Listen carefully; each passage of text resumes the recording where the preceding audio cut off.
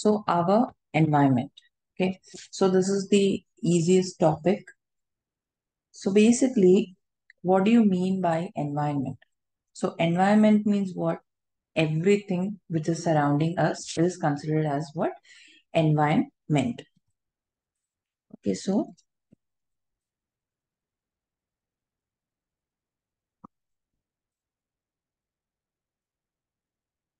everything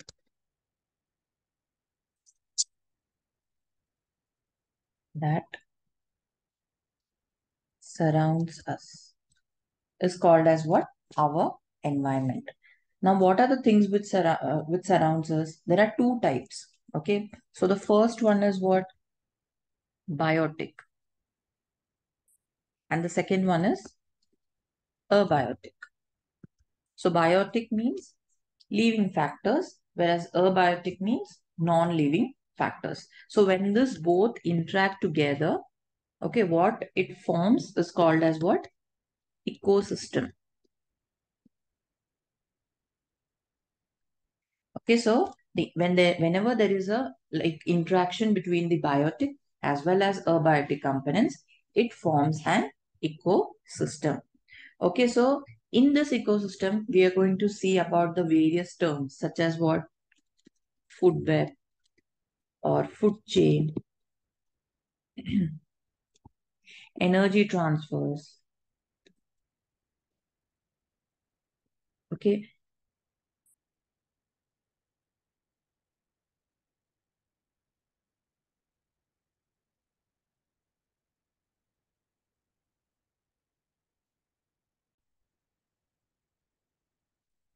okay, so these are some of the terms that we'll be seeing in this chapter. So moving forward, now as I already told you, what is environment, what is ecosystem. Okay, now in this ecosystem, basically we are having two types. Okay, so ecosystem components. So this is basically of two types. One which is termed as natural and another one which is artificial. Now, natural and artificial. Okay, it is same like what we say natural resources and renewable and non-renewable. In the same way, here natural and artificial we are having. So, natural ecosystem means what? Already it is present in the nature. Means nature is nothing but the natural ecosystem. Okay, so here we can say that which exist in the nature on its own. Now, what are the things which exist already in the nature? Like forest, lake, ocean, all those stuff. Whereas artificial means what? Man-made. For example, we can say um, the aquariums, okay, then the gardens, parks, all those stuff. Field, the crop field.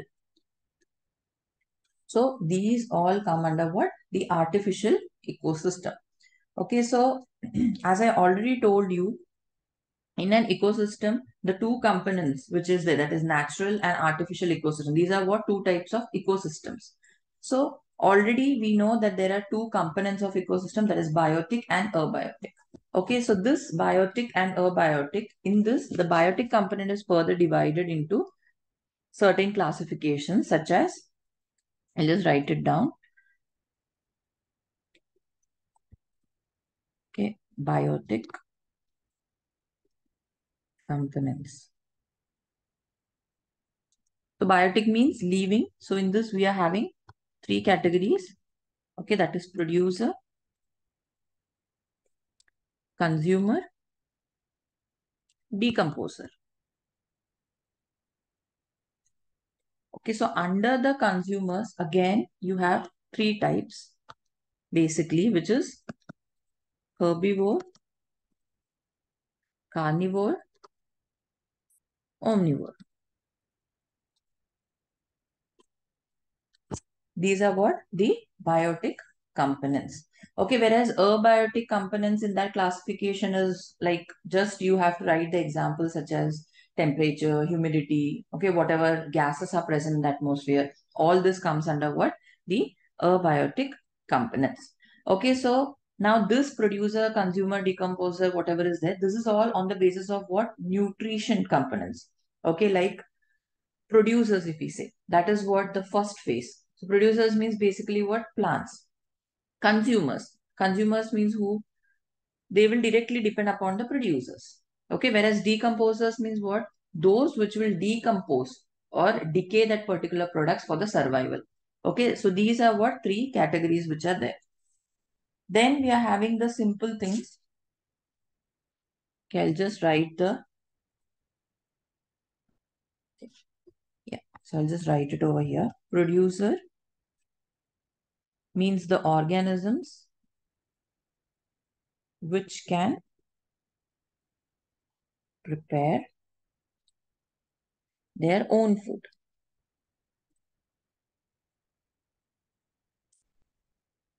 So the same photosynthesis definition which is there, that is applicable over here to the producers, because the examples that we can consider is what?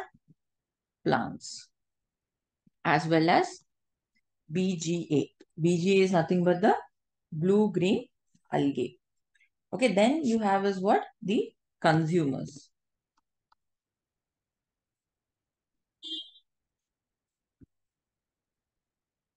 So consumers means what?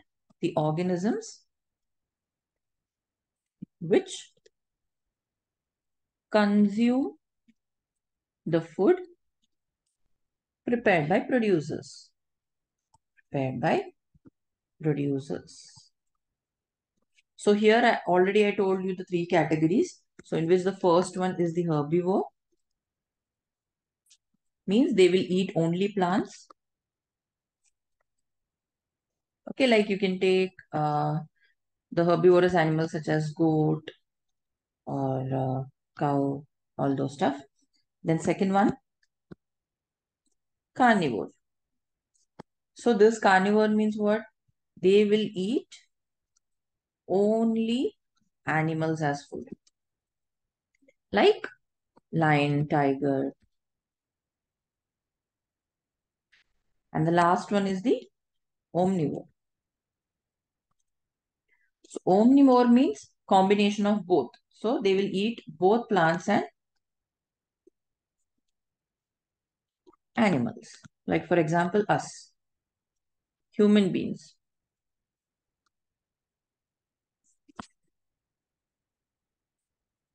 Then I told you decomposers. So decomposers means what? Decomposers means, now this category, here what will happen is whatever the microorganisms are there, they will break the substance. Means whatever complex substances are there, they'll first break it down into the simpler one and then they will consume it. So the microorganisms that break down the complex organic compounds present in dead organisms into simpler one.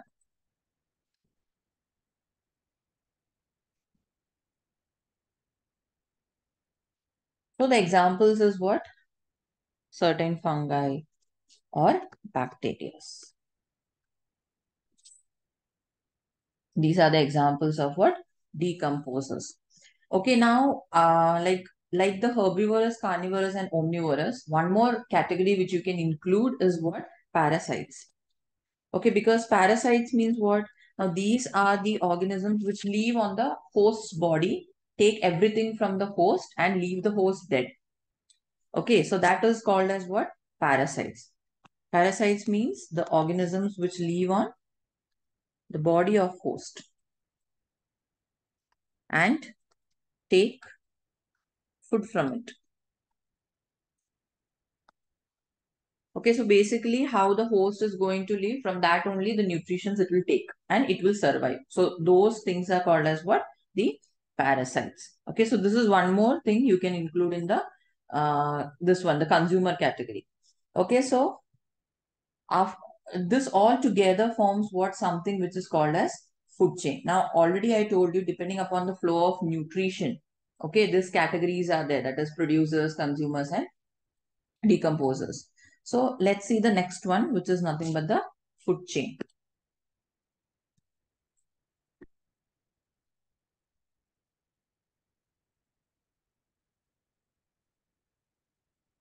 Fine.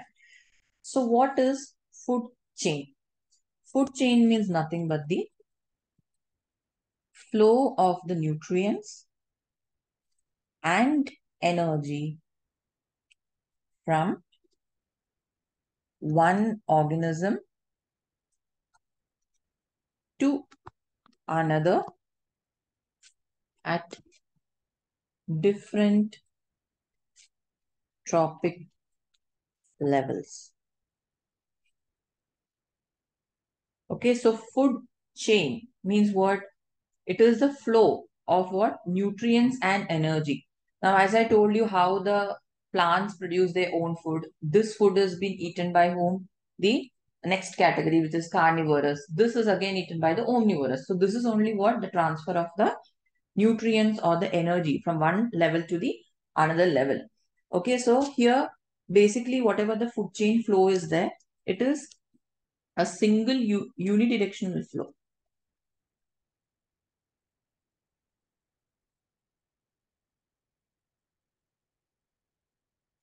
And this starts with what? Producer. The producers are what? The starting point over here. So if you want to draw a food chain, how it comes? For example, we can take a sun. From the sun to the plants.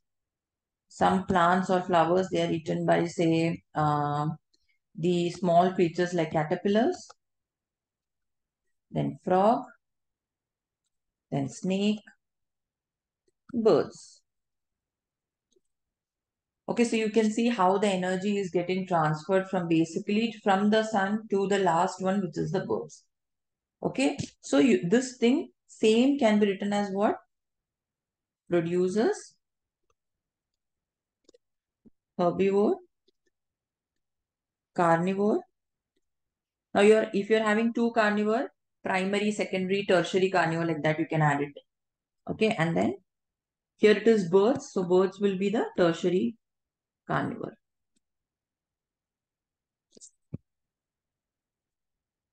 Okay, so this is what, how the energy as well as nutrition is transferred from one trophic level to the next trophic level. Okay, then as I told you, it is unidirectional. Means from here again back it will not come. Okay, so once it goes like this is how the flow of the energy takes place. But once that birds or whatever carnivore is there, the topmost carnivore, when it is dead, obviously whatever minerals and nutrition are there, they will return back to the environment itself, that is to the soil itself. Okay, so in this very important part we have is the flow of energy. Flow of energy between trophic levels. So already we know the different trophic levels. Okay, that is the sunlight producer, then the herbivorous, carnivorous, top carnivorous, whatever it is. So now the flow of energy is very important because whenever it transfers the energy from, say, the producer to the carnivorous, here what happens is, if I take a green plant is going to take only 1% energy from the sun. And then that particular energy is converted into what? Food energy.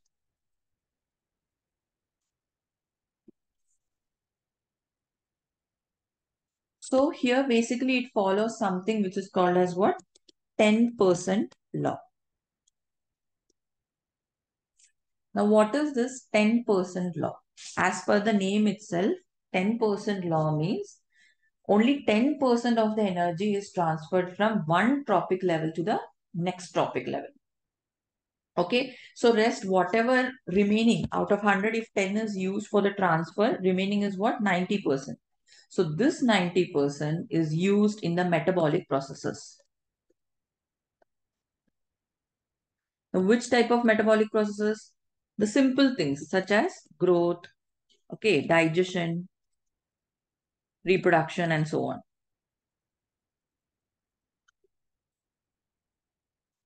Okay, so what is happening is when this 10% of the energy is moving from one tropic level to the another tropic level, due to this, what there will be is a gradual decrease in energy. Okay, hence the maximum tropic levels which will be there is how much? 3 to 4.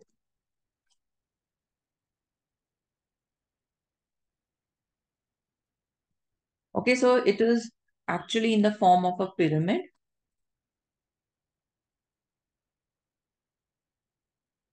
Producers, primary consumers, secondary consumers, and tertiary consumers. Okay, so as I told you, when it goes up, a decrease in energy takes place. So for example, first if it's 1 kilojoule, then 10 kilojoule, 100 and 1000. So there will be what? A decrease in the energy as it goes upwards. Okay, so to this only there is one more term related which is called as what? Food web. Food web. Okay, so food web and food chain is mostly similar only. In food chain, you will know that how the energy moves from one tropic level to the next. But food web means what? It is nothing but interconnected food chains. Interconnected food chains. Okay, because if you take a particular ecosystem, it is not necessary that only one food chain will be there. There will be different food chains. Why? Because in an ecosystem, we have aquatic ecosystem, right? A mountain is an ecosystem. So various types of ecosystem we are having. So depending upon which type of ecosystem is there, the food chain which is there, that will also differ. Okay, so food web is nothing but when the large number of food chains come together or when they interconnect together, then something is formed which is called as what? A food web. Okay, so here in this, related to this only one more thing we have which is called as biomagnification or biological magnification.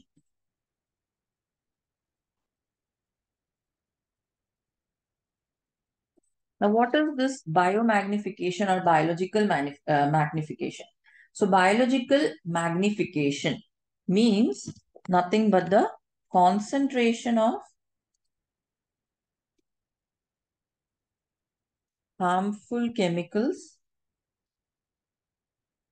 increases with every next tropic level in food chain.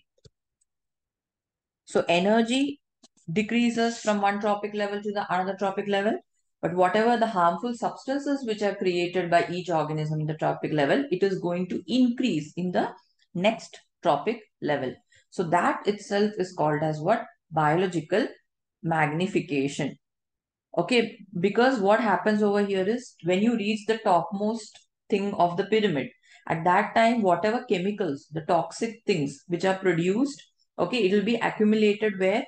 Ultimately in the human body.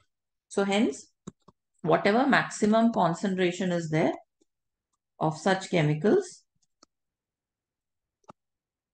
they get because the ultimate consumer is whom? Human beings. So chemicals get accumulated where? In the humans. So hence they are considered as what?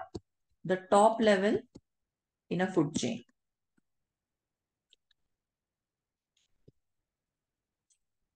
Okay, so basically the important thing that you have to keep in mind over here is what?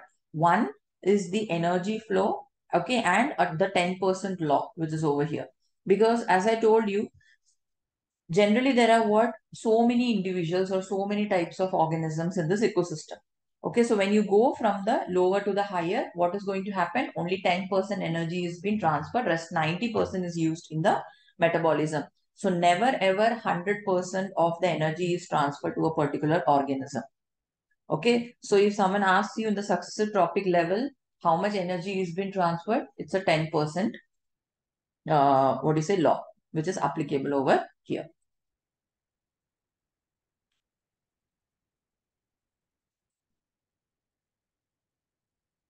Okay, so the sun, the plants, then you can take another, like you can take deer and lion. Okay, so in the pyramid form, if you see, sun gives only how much? 1%. 1% of sunlight is only used by the plants to prepare the food. So next, whatever goes is just the 10%. Okay, that is the maximum. Like this, it will come.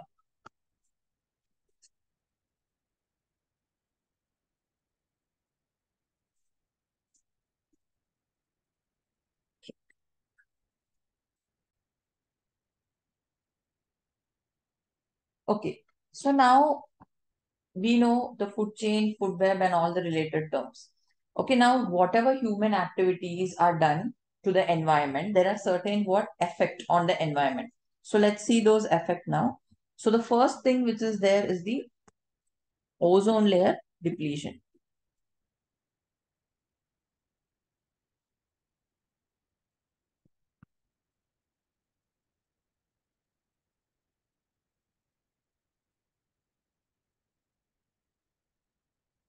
So ozone layer. Now what is this ozone layer? Ozone layer is nothing but a protective blanket around the earth. And what does this do? It is going to absorb most of the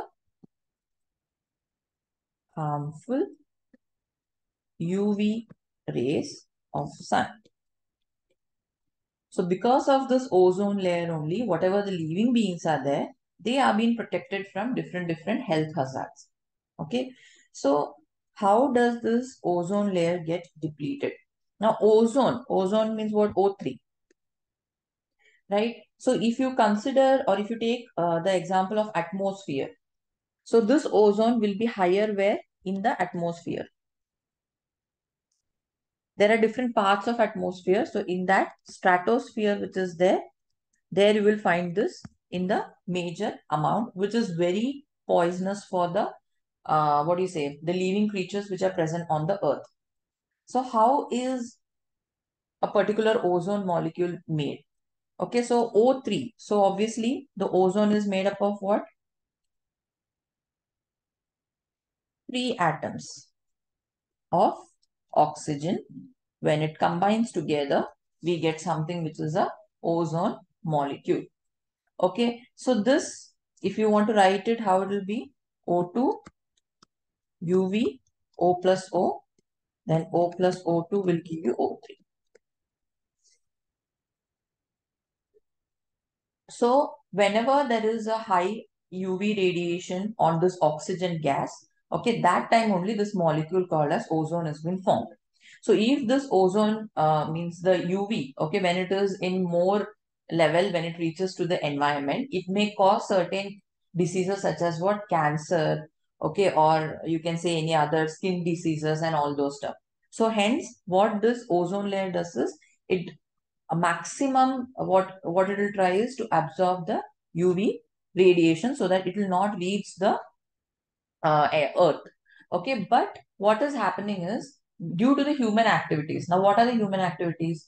Now, we make certain things. For example, if you take the vehicles or if you take the refrigerator, okay, all this stuff is having something which is called as what? CFCs. That is chlorofluorocarbon. Okay, so this chlorofluorocarbon is the major culprit which is depleting the ozone layer. Okay, so mostly this is found where in the refrigerators. Okay, you will find in the refrigerators and even in the fire extinguishers also CFCs are present. So when the CFC molecules reaches the ozone, it starts what depleting that particular layer, and there will be what minute holes through which the UV rays can easily pass and reach the Earth's surface. Okay, so this is how the ozone layer depletion takes place. So there are different other causes also, like the vehicle pollution, okay, or greenhouse effect and all those stuff. But the major thing is what? The CFC. Okay, this is the main cause of what? Ozone depletion. Fine. So then this is how the what do you say, depletion of ozone layer takes place. Apart from that, the melting of the glaciers, all those natural things which we hear nowadays, okay, all this stuff are due to what? These CFCs only mostly. Okay, and where are CFCs present? They are present mostly in a refrigerator. Then as I told you, even ACs, then the fire extinguishers, aerosol sprays.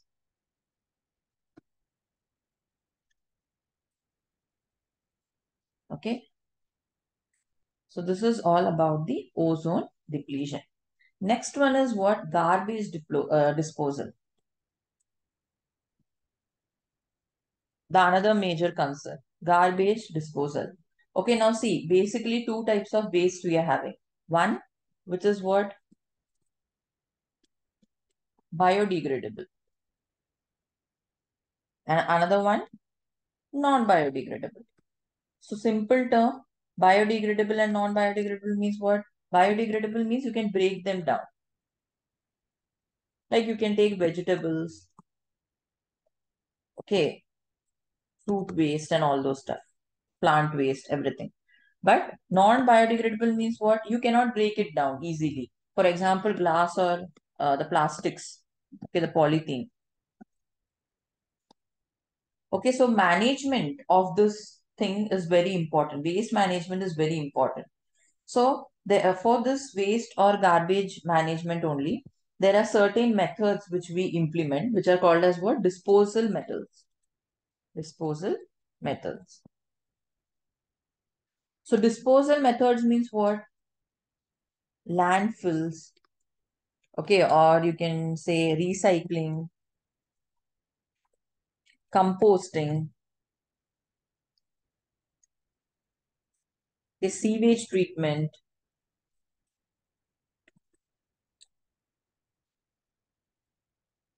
then recycling and reuse. Okay, that also we can write. So now what are these terms? Okay, see, now there is a thing which is called as what? Biogas plant. So in this biogas plant, what we can do is whatever biodegradable waste which are there, you can put in this biogas plant and it is going to generate what? Biogas plus manure. In the same way, sewage treatment plants. Sewage treatment plants means what? Before that sewage is led to the rivers, you just have to treat it, okay, and make sure that it is clean from all the waste so that when it will reach the river bodies, they are not contaminated. That thing is only called as what? Sewage treatment plant. Then you have something which is called as landfills. So landfills mean nothing but wherever there is a low-lying areas, you just have to bury your waste over there, okay, and then by using a bulldozer just flat it down. So after some time what will happen is it is going to decompose, so that is called as what? Land filling. Then you have composting. Now composting means here you can take organic waste for the disposal.